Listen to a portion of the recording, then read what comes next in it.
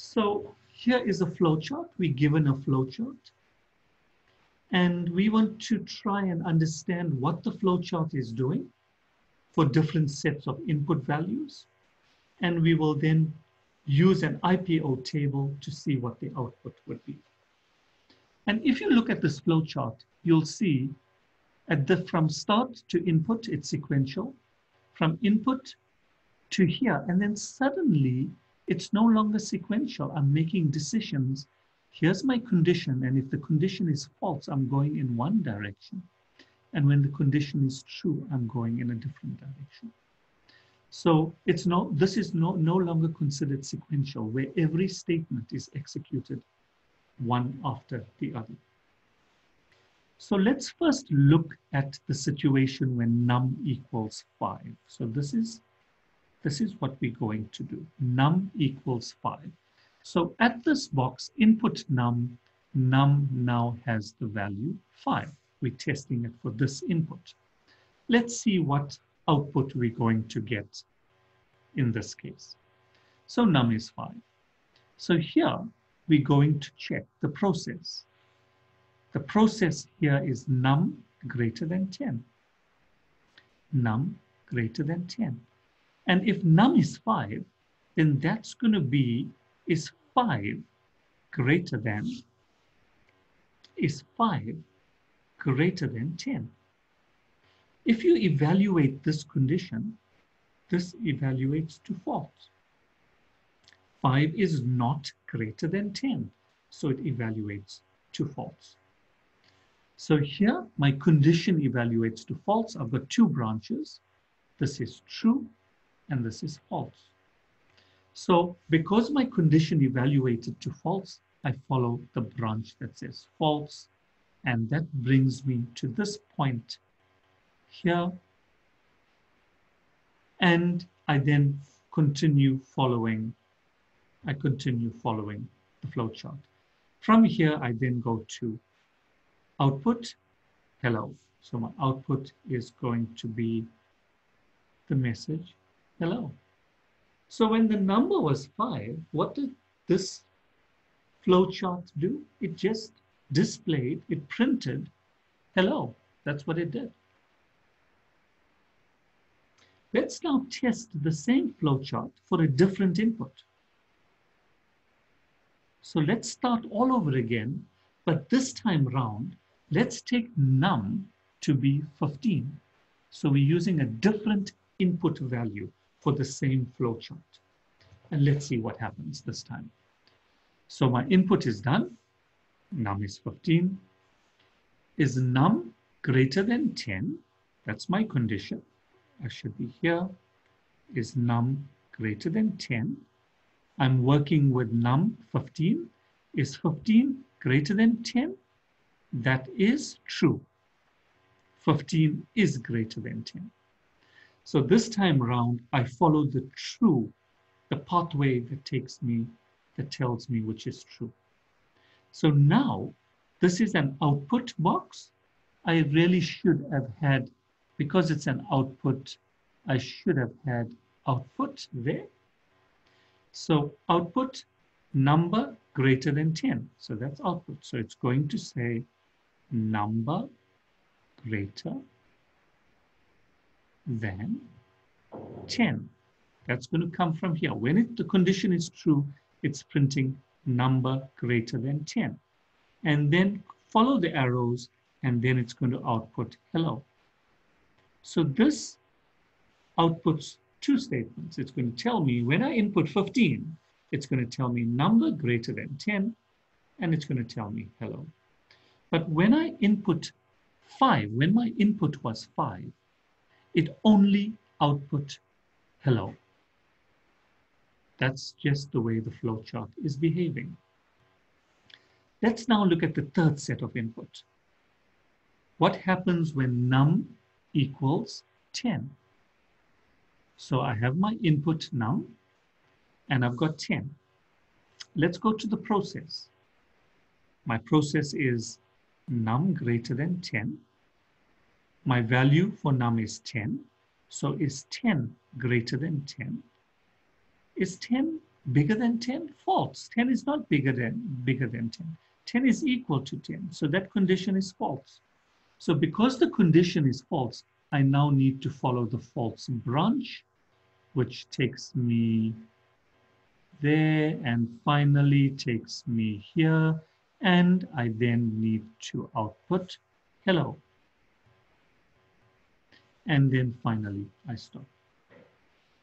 So as you can see, this flowchart, if the number, if you look at the first and the third, uh, the first num equals 5 and num equals 10, if we look at those two outputs that we got, it was only hello.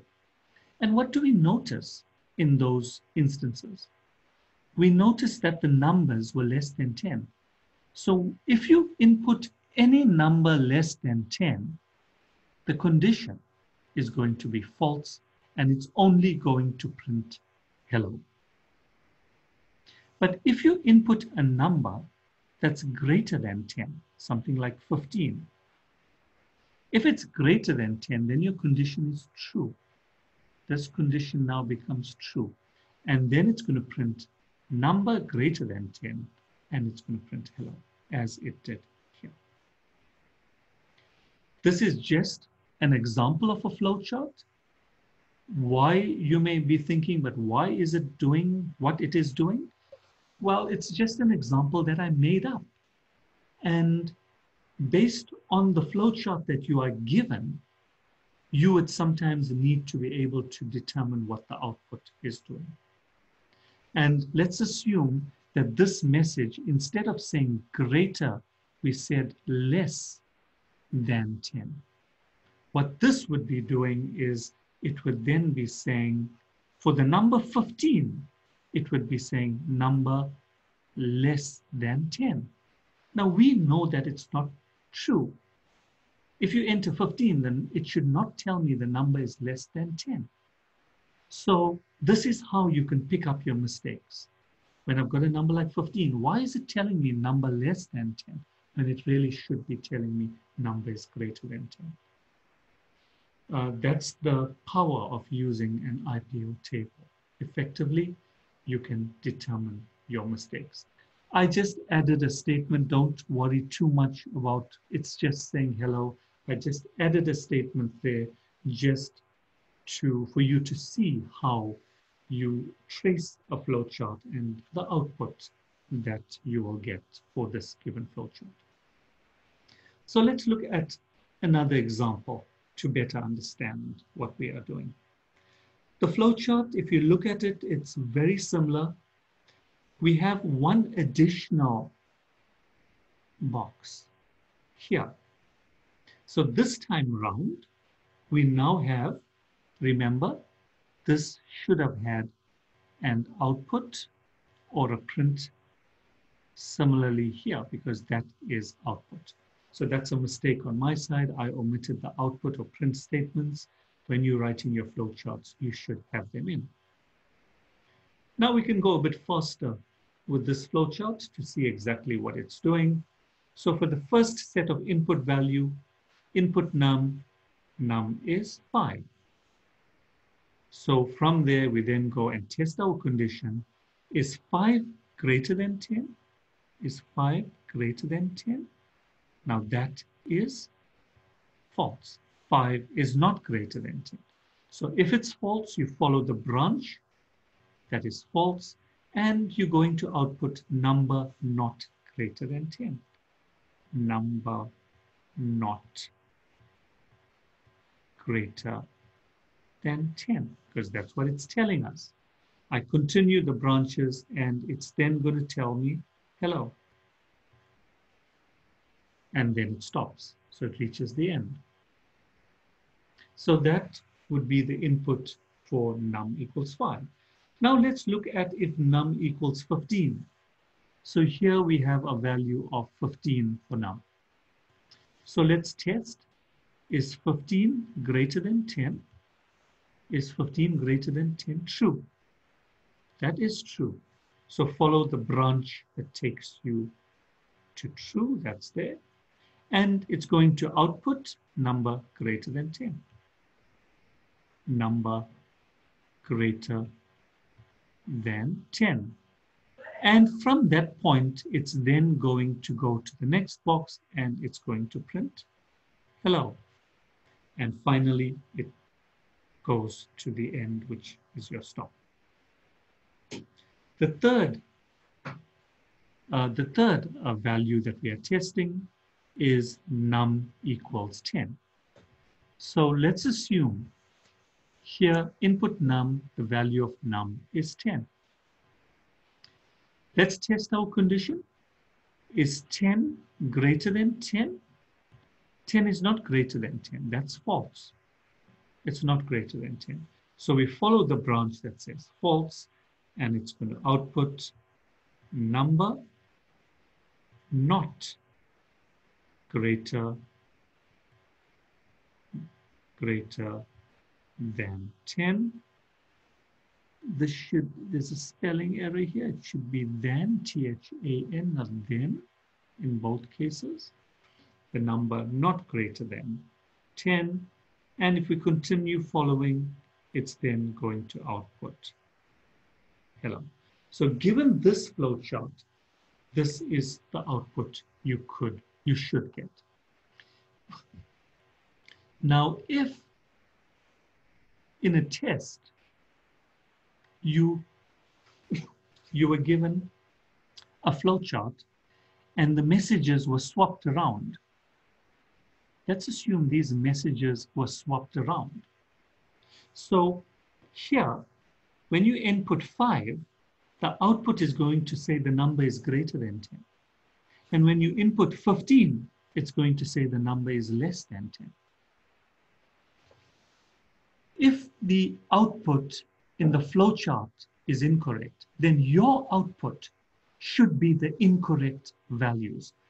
Do not try to reason it out and say, but it should be the other way around. And you write your output the way you think it should be. The purpose of the flowchart is for you to follow the flowchart as it is, not for you to start making changes to the flowchart. If you are given the flowchart, if you draw the flowchart yourself and you know you're getting the incorrect values based on your IPO table, then you can go and correct it so that you know it's giving you the right output. But in a test, if they give you the values that are incorrect, then you need to do the IPO table based on the invalid output that you're going to get. So just keep that at the back of your mind.